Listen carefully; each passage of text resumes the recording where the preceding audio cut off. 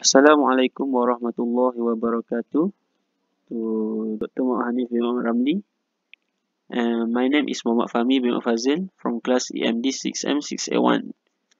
For this control engineering project, I have made out an idea to make a sprinkler and fire alarm system for a smart home system by using a Tinkercad. For the component that I have used to make this system, I have chosen an Arduino R3, a breadboard, a LED, 2 resistor, a piezo, a DC motor, and 2 sensor, which is a gas sensor and temperature sensor.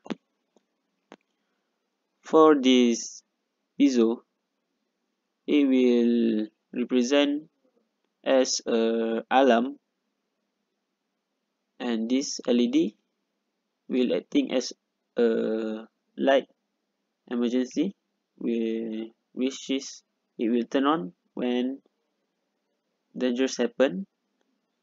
And for the sprinkler, I have replaced it to a DC motor because there is no sprinkler inside this Tinkercad software. For the code that I make to working the system, and this is the code, and to show how the system works, I will start a simulation.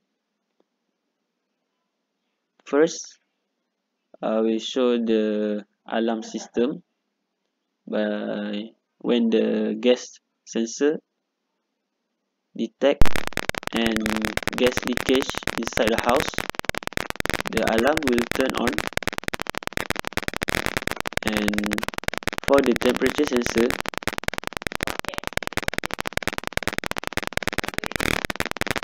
when it detects a temperature higher than 65 degrees Celsius, the light emergency will turn on and the sprinkler will turn on also.